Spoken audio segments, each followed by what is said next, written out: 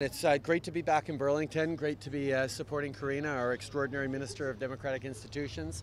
It's always nice to be so warmly welcomed here by Burlington, and great opportunity to talk about some of the issues people are facing, whether it's housing affordability, whether it's supporting our seniors and our youth.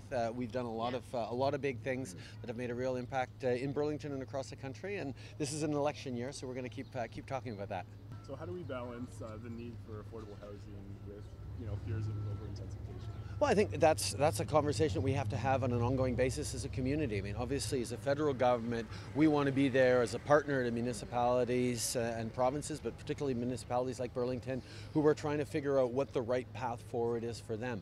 A big key part of it is going to be making sure we're listening to local voices, and I'm looking forward to going to see Kelly, who of course has been active around her bakery in protecting small businesses. Those kinds of community voices need to be at the center of what we're doing, but the federal government needs to be there as a partner to make sure that housing affordability and affordable housing are things that we're working on. And that's why a $40 billion national housing strategy initiative in the budget that's going to help millennials specifically buy their first homes.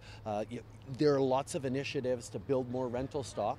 Where that goes and how we partner with the municipalities is really much more a local conversation that we're just happy to partner with once that's been figured out. My question is about tariffs. Now, we know that they were presented in 2018 by the U.S. government, and here in Halton we have a huge manufacturing industry.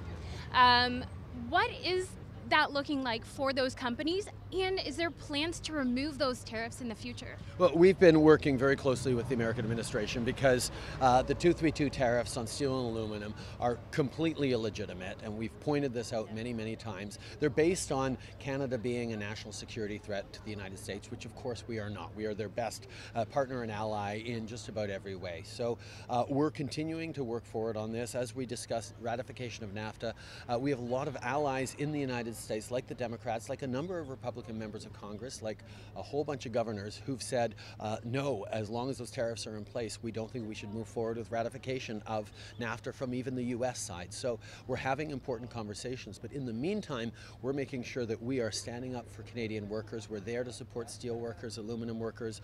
We're there to make sure that through safeguards and through other measures, we are actually keeping the businesses that are relying on this as competitive as they possibly can be.